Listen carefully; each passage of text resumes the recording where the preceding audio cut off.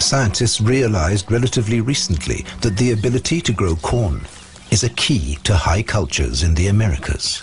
The staple crop in North America was corn. 6,000 years ago, ears of corn were only about as long as a person's thumb, and they were barely edible.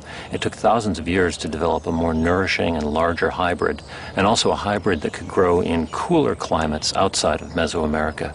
And it wasn't until about 1,100 years ago that corn reached the Mississippi River Valley.